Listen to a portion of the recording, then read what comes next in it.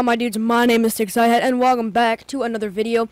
But today, I am doing a different type of video. I am going to show you guys how to get the Nechrochasm. That is right, the very, very, very rare, exotic auto rifle. I have this second step to it, which is the Eidolon Alley, and I'm going to show you how you can get the Nechrochasm. Exactly. So the first thing, you need to get what's called the Husk of the Pit. The picture will be on the screen right now. So to get that, you need to kill what's called a Blade of Crota. So the best place to get it, in my opinion, is to just set your destination on Earth. And you have to have the Dark Below for this, but you need to set it to the Fist of Crota. Level 10 or hard mode. It does not matter. Hard does not drop more than easy. It's the same, randomization no matter which one you choose. So I choose level 10 because it's easier to do. So just launch to there. Now, about the Blades of Crota. What happens is that there are not just Blades of Crota in this mission. There's Blades of Crota all over Earth if you just patrol. So if you know where those are, and you don't even have to do this step, you can just go to those places and just completely farm all of them. Now, I'm not sure if you can only get the Husk of the Pit once per person, but if I get it right now during the video, that would be amazing. So let me just show you. So this is the second step, like I said, and I will explain what exactly happens. So I'm going to use my hand cannon for this, and yes, it's blue, but it is actually very, very good. I promise. It's pretty good. So right when you get onto Earth, you're going to want to activate your Sparrow, because that's pretty important. Trust me, it is. So just get on your Sparrow, and if you kill all these AI, you don't have to kill them, but it does not increase your chance, believe me. So you can kill them, you don't have to, but just go right into here. And now you're away from all them, and now you can just probably hop off your speeder, but I'm just going to stay on right now. Sparrow speeder is the same thing, guys. Technically, I mean, there's no difference. Alright, now once you're here, you're going to want to kill these guys, these acolytes. And then you're going to want to see that get big. And then now the Blade of Crota is in. So all you got to do is just kill him. And then if he drops it and you're not right there, it's going to be like this white thing. Now, obviously, it did not just drop.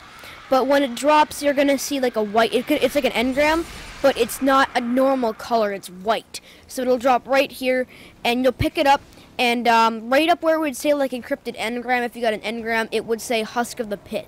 Now, once you get the Husk of the Pit, you're going to see that it has one upgrade, that it's a common weapon with 80 attack. Now, okay, you might think, wow, this is garbage. What in the world did you turn me on to, Sticks? What is wrong with you? So, what you want to do is, so you notice how this has a green bar, the Eidolon Alley has a green bar. Well, this is from actual upgrades, but on the Husk of the Pit, the green bar is hive kills. Now, you're going to need to kill hives, so I suggest going to the moon, patrolling the moon, and going to the Hellmouth, which I will show you exactly how to get there. The other way that I thought you were able to do it is go to Crota's End Raid, because there's so many Thrall coming at you, you should be able to just kill them, and I thought that, oh, you know what, that should work. So my friend and I did it about 4 times with our Husk of the Pits, and our green bar stayed at the exact same place. So do not do the Crota's End Raid, because that does not work with these. Just go to the Hellmouth, or the Dreadnought. The Dreadnought works too. And for some reason, my video keeps cutting out. I'm sorry. If I, like, stay silent, it's just because it just keeps cutting out. I don't know why, but it does. So, alright, so now we're on here. Just summon your vehicle, and just speed on up to here.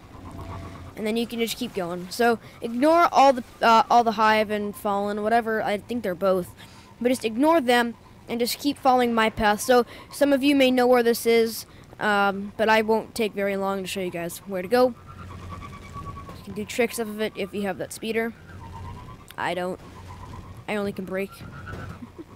Bruh. So, if you hit the Anchor of Light, you know you're going the right way. And then you'll come to this little Anchor of Light place right here. Speed on past this. And then, you'll see this little cavature area. Cavature? Really? Cavature? What is that? You'll see this little cutout area. Ooh. And then, I don't know what that ooh was for. But here, which would be in 3, 2, 1. Just go through this cave. You can go around it, but I'm just gonna, I'll go around it just to prove. So, if you don't go through there, you can just go around here. Same thing. And now, You already see hive over there. That is correct. So you need to kill 500 hives. So if you do this a few times, you should be okay. So guys, just to show you. Come on, man. So once you kill all these guys, and just go all the way down. Okay, hello, Knight. Just go all the way down, and then you will get so many. I guarantee if you do this 4 times, you should be able to. Now, once you're done getting all of these guys, I'm just gonna sit down over here because I don't want them to kill me. So once you're done killing all, it'll say upgrade unlocked, and now pretend none of these other upgrades are here. This first upgrade will be called cannibalism, and once you swap it, okay, so here's a little thing. If you watch tutorials, they're gonna say that you're gonna need what's called an embalming something or other, an embalming orb from Eris Morn, but that was year 1. You don't need that anymore because I didn't get one, and I didn't get it ranked 3, so I know that for a fact. So you get the embalming orb, or you used to, but now all you have to do is you just click swap or you just click activate, and you'll get kicked out, and immediately you will see the Eidolon Alley appear right here, and it'll be equipped to the same auto rifle slot that you had before. And as you can see, I no longer have the Husk of the Pit, I only have the Eidolon Alley. Now, this upgrades with normal modes of light, and as you can see, it upgrades your damage, upgrade damage, and then the hardest part of this, other than the Ascendant Energy, is this. You need a Crux of Crota. Now, to get the Crux of Crota, I do believe you need to beat Crota. Well, obviously you need to beat Crota, but as far as all the tutorials go, even in year 2, you have to defeat Crota on hard mode. And now, you might want to get a fire team for that. If you're on Xbox One, I'll help you out, because I need one too. But that's the hardest part of getting this weapon, because before you needed the embalming orb, which you needed to be rank 3, which was also hard. But now all you need is the Crux, which is great. So that's it. So I think yeah, that should be it. And then once you get your Nechrochasm, there you go. Now you have a really awesome rate of fire. So I hope you guys enjoyed this video, and as always, hit that subscribe button, like this video if you liked it, dislike if it didn't work for you. If it didn't work, comment me your problem, and I'll see you know. Oh, and that really bad English, but this is why. By the way, if you don't kill the Blade of Crota once, you need to kill him multiple times. All right, just like a little FYI. So hope you guys enjoyed, and I'll see you guys next time.